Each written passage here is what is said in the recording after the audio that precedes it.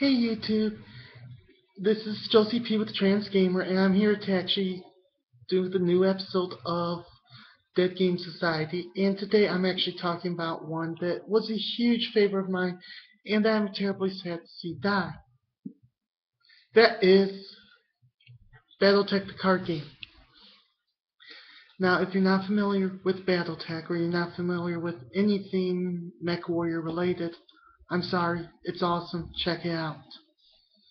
But for those of you who are familiar, I'm going to presume you know this older franchise, and as I cover what the game included. Now, Wizards of the Coast put this out way back in the day. I mean, I'm looking at the cards here, looking at 96. Yeah, I think the newest card I have in my samples is 97. And it did go under, sadly. It has a lot of similarities to Magic the Gathering in its own right, and a lot of differences that make it worthwhile. But how it works, you have a deck. That deck is your life. Every time you get hit, you take damage. Your deck goes down. You set up resources. Here, I'll show you a resource. There's different types of resources you can set up. As you can see, we'll just show one example. It has a 0 cost, like they actually tell you. And then, its abilities, where logistics, for instance, is if you have one, you may resack a card from your hand at the end of the turn. Tactics, you may add text, or if you have tactics in play, add +1 to your initiative. And assembly, during your repair reload phase, you may pay R once to repair 1 point of damage on one mech if you have an assembly in play.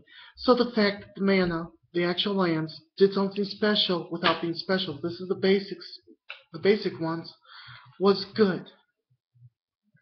Now, you also had mech pilots, which these were optional, but they increased your mech at a cost of, your resource lines. So you see right here, if I can hold still, this one costs a 2 and 2 tactical. Whereas the Killhound pilot costs a 0 and 3 tactical.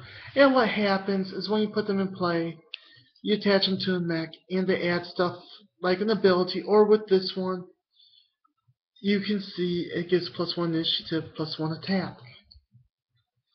Now mind you, for you veterans out there, if I do miss a rule, I am terribly sorry. It's been a long time since I've actually been able to play, and I'm doing this all off the top of my head. So, be nice in the comments if you want to correct me, but if you correct me, that's fine. And plus, I am thinking about getting back in the game by buying out whole collections. So, there's also stuff called command cards, which are cards that you can play that have special, or they're different. This, for instance, is a command artillery. It sits up on the field, and it's a weapon. Where this one you tap to deal damage to one site. Now, that's one thing I didn't cover, is your locations have stats. You can attack land in this. You can defend land. And how you do that is you set up where your mechs are guarding, if they're guarding, or if they're on the field. And you can move to the location if someone's attacking, if your speed is higher than theirs. And you may ask, well, why am I talking about speed? I will show you a fast mech right now. Hermes. And you see the layout's pretty much like a Magic the Gathering card. With everything from basically power toughness. You have your initiative line there, which Magic doesn't have that. And then, of course, you have your cost and ability. But you see this little symbol here? That is their speed. And there's 3 speeds in the game. There's fast, which I just showed you with Hermes. There's medium, and I'll show you with the Puma here. And that's a fast, that's a medium, they're not very slow. And there's slow, which is actually one of my favorite mechs, the Panther. Yeah, it doesn't look that powerful, but this will mess up my opponents a lot. Now, it also gives the statistics for the weaponry, size, all that. And the abilities are stuff like this one has Missile 1, Overheat 1, adds +1 attack, and Jump -1 attack, +1 initiative. And I can't remember how heat works, so you gotta pardon me.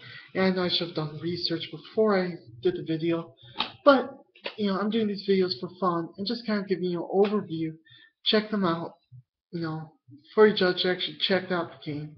And just showing you a few more mechs that I randomly drew out of my pile. The spider and the vulture.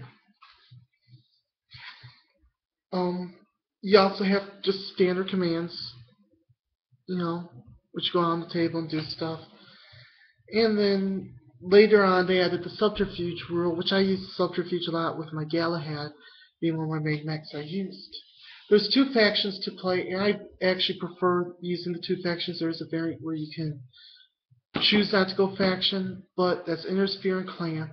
And then if you really want to get technical and get very story arcish, you can divide into the different Intersphere groups and the different clans. For instance, I used to play, oh, sorry, you gotta pardon me, my brain's dead. I used to play Ghost Claw or Ghost Bear, pardon me, all the time. It's been a long time. Yeah, it was a fun game. It's a game, if you can get your hands on a couple decks, it's worth a check out. And it's probably not that expensive right now. It's got a lot of the flair magic the Gathering had, but at the same time, a lot of new technical stuff. One of the details I forgot to mention is you actually build your mechs. You don't have the resources to play one, you place it face down, and you slowly build up, and your opponents can attack it and destroy your progress that you have done. It's a great way for getting out some bigger mechs. Like I used to have a Jocie Prime. The Jocie Prime is insanely hard to get out. If I remember right, it was like 12 resources. So I had to sit here. That's like equivalents of 12 mana in Magic the Gathering. And I had to build it up. Well, as you're doing that, your opponent's trying to knock it down because who wants to face the biggest mech in the game? Some other fun stuff, they had like perimeter alarms, which I would break that using those. I'd use a dart with my my Ghost Bear pilots, and the darts are extremely weak mechs, but once you put the Ghost Bear pilot in, you're getting 7-8 attacks a turn at a pretty high attack. Because of the specific pilot I was using, the Hammer Bears, who was, pardon me, not Ghost Bear, that was my Clan Steiner deck. Or that was my Steiner deck, House Steiner deck. But, so I was using my Hammer Bear on that. It would deal a lot of damage. There was some cool combos you could do. It was short-lived, but it's worth a check out, as I said. Well, thank you, and you have a good day.